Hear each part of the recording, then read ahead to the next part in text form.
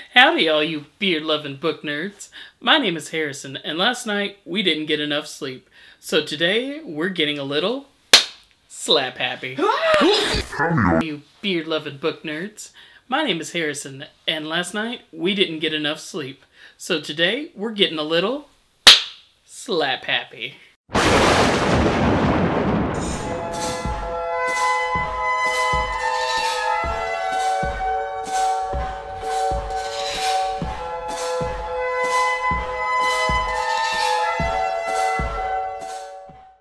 Hey y'all, so Millie's being a little bit cuddly today, and it's fantastic, but I thought that what we could do for Spooktober in this video is do a review of one of the most iconic book series related to the horror genre for kids, Goosebumps. I'd imagine most fans of Goosebumps in particular have read this book at one time or another, or at least are familiar with the main character.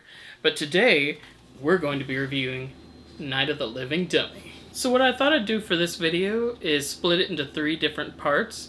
I'm going to talk about the things that I wasn't a fan of, the things that I was kind of surprised at for being so good, and then give you my final evaluation on the book. But let's get on to those things that were kind of horrifying, but not in the way we hoped or it was intended. So one of the things that I found really... Oh, are you jumping, Millie? No. Alright. Millie's decided not to jump, so we can continue. So Millie's with her mom now. Alright, let me rethink. What are the things I want to talk about? Goosebumps. Yes. Alright, y'all. So one of the things that I found especially... Did you sneeze, Millie? Okay, y'all. One of the things I found especially cringy in this book, which is understandable considering it's an older book, is the language used. And of course I don't mean graphic or adult language, but more antiquated. I'll read you just one small section of it that had me rolling when I first read this. Mr. Wood is cool looking. That gray suit on your dummy is the pits. Alright, Stein, I'm gonna level with you. I grew up in the 90s.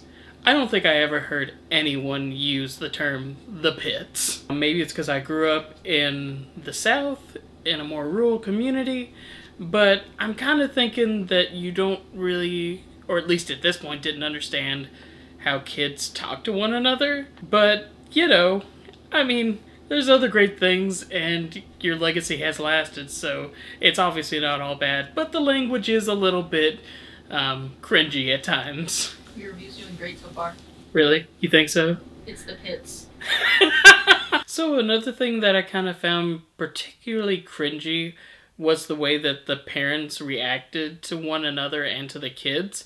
I get that the whole idea that Stein's going for here is the whole parents that don't listen to their kids about supernatural things. I do find this a little bit cringy and a little bit problematic, actually, just when you start considering more traumatic real-life scenarios in which a kid may not be listened to by their parents. If you further that stereotype, like say, you know, for something that could be like abuse. If they grow up reading these books and believe that adults aren't going to believe them, that's a very problematic trope to further. It really, I know it was written by an older man, but sometimes I feel like it was him catering to his audience and giving the parents more childlike dialogue. But also, it does kind of add a little bit of comedic relief in it. I know at one point the mother referring to her husband after giving up on cutting an onion as a crybaby. But also, you know, at some point, you gotta think that the parents have to realize that if both of the daughters are... It'll come to me. If both of the daughters are claiming that this is actually happening, as ludicrous as it may sound, at the very least they could look into it. If I had told my parents that there was a monster in the closet, at the very least they would have gone to investigate. But in this book, we don't even see the parents really paying much mind to these dolls. And I know that it seems a little bit ludicrous in what's being said. I wonder how many times I've said ludicrous so far. We might do a counter. But yeah, it just didn't seem realistic But that also kind of leads into the third thing that I found kind of cringy in this book, but also kind of liked. The kids are incredibly unlikable. Lindy and Chris, our main characters, the twins, which is already a great premise. I mean, you know, a lot of times we see shows like Sister Sister and they do well whenever they have twins, or The Sweet Life. Like, you've already got it set up to where we should enjoy them.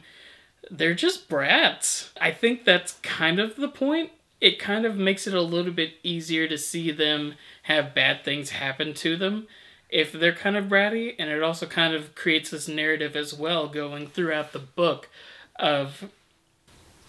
Sometimes I pause like this so it's easier to edit out. What did I just say? I don't know. Oh, crap. It kind of creates almost like a Brothers Grimm moral to the story, having these kids be so rotten to one another. It, throughout the book, creates this necessity for the twins to start trusting one another after trust has been betrayed more than once. And so it is kind of creating a good moral in that way. I don't think it fully balances out the whole parents will never listen to you narrative that we see in this, but it is an older book, so I give Stein the benefit of the doubt. Okay, y'all, so here's a few of the things that I found actually really compelling in the book, and I was a little surprised. I was kind of gearing myself to not enjoy Goosebumps and to think that the hype was a bit too much for a children's series that I was afraid wasn't going to be all that great. But there's some really funny parts to it. I mean, it is scary, but I think there's also enough humor balanced throughout that makes that difference, and that's one thing I really love here. There's actually a section where Stein is kind of, as the kids say, throwing shade at Stephen King. The mother falls asleep while reading a Stephen King novel, which I have had a fan confirm they personally don't believe that Stephen King's novels are his best work.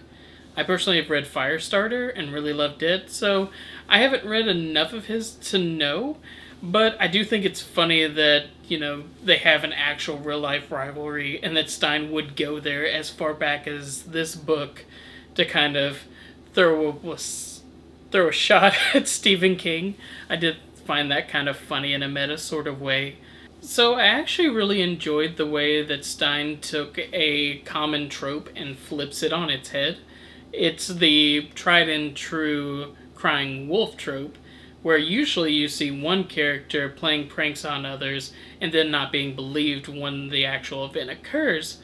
With the twins, it's actually the sister Lindy who is playing the prank on her sister Chris, taking her doll, which is named Mr. Wood, so cleverly named, and making it seem like he is the living dummy. Also does it a bit with Slappy too, which is a great way of foreshadowing that he is also a possessed dummy. This happens not once, but twice is Chris fooled into this. And then when Mr. Wood actually does, without a shadow of a doubt, come to life, it is Chris who isn't believed, and it's Chris who is the one who's blamed for all of this. I don't know if I'm in love with that, but I do think it is a new take on it, and it definitely opens up the conversation in regards to this book. I can't believe I'm really saying opening up the literary conversation on a Goosebumps book, but I am. Yeah, I thought that was actually really well done. Goosebumps is peak literature. No. So the last thing that I really enjoyed in this book is also the fact that Slappy, the doll that we know and love, is not the main character of this story. It's actually more centered around Mr. Wood, and so even though Slappy is introduced at the very beginning, kind of giving that foreshadowing, a lot of it is more centered on the idea of Mr. Wood being the poltergeist doll, the animated doll, the possessed, that's the right word, possessed doll. It actually leaves room for a really fantastic sting that Stein does at the very end. The fact that Slappy at the very end, after they finally, spoilers if you haven't read this, but I feel that Goosebumps is so ubiquitous now that if you haven't read it yet and you're reading or watching my review of it, I'm sorry. But the fact that Mr. Wood has finally been destroyed after it seeming nearly impossible for the girls to come back for Slappy just to say, something along the lines of, "I'm glad you finally got rid of that dummy." I thought that was actually a really fantastic ending, and I know that's another argument that people make against the Goosebumps books, that he always has to kind of add a twist at the end. This is one of the few Goosebumps books that I've read in some time, so I can't speak to the validity of that. All I know is that in this book, it makes a ton of sense, especially considering that it very much so lent itself to having more sequels, which I have not read, but I hope that they're just as good. Alright, y'all, to wrap this up, I'll give you my final thoughts on the book and my personal star rating. We never use stars. So it was a little difficult to get through in the beginning because the kids are brats. However, the farther you progress into it, the more I find it compelling, and, you know, despite some of the language used being antiquated, it's still a really fun book, and I think it's understandable why it got so many sequels. So all in all, I'm gonna go ahead and give this book 4 creepy possessed dolls hiding in that one weird dark room in your grandparents' house out of 5. So that was my review of R.L. Stine's Night of the Living Dummy. Don't forget to like, subscribe, and ring that bell so that you get all of our content as it comes out. Don't forget also to drop us a comment and let us know what your favorite Goosebumps book is. I know you got a lot to choose from.